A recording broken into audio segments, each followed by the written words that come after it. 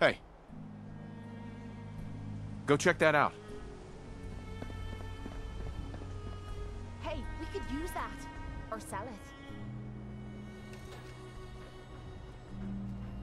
You know, but now, this just confirms the truth I've always known. The Commonwealth is dead. There's no future here. The only hope for humanity lies below.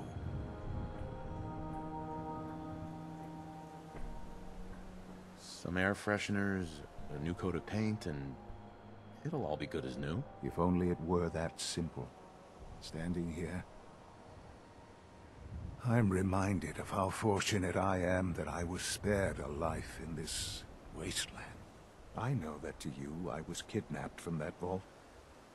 In truth, the Institute rescued me. Both of us, really.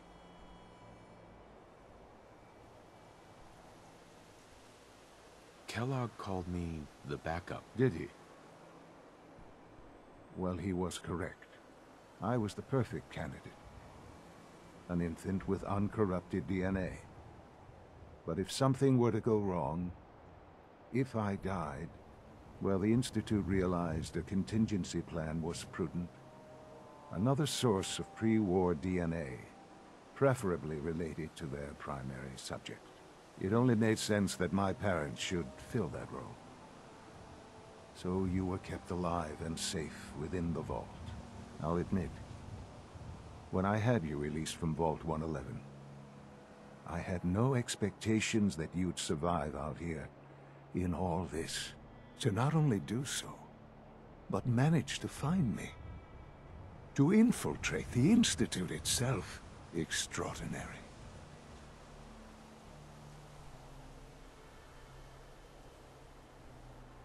Your unconditional love is overwhelming.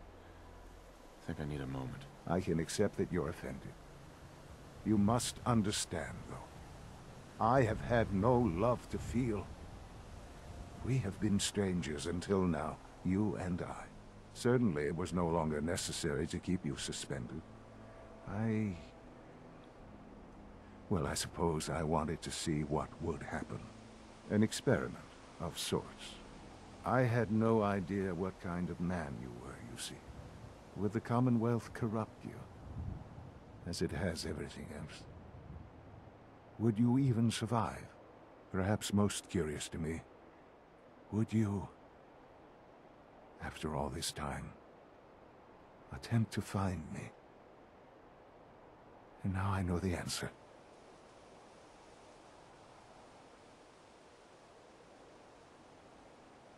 This is science to you? It's pathetic, all of it. I'm sorry you see it that way. Perhaps in time you'll see it differently. Soon, I hope. I hope you'll understand. Everything I've done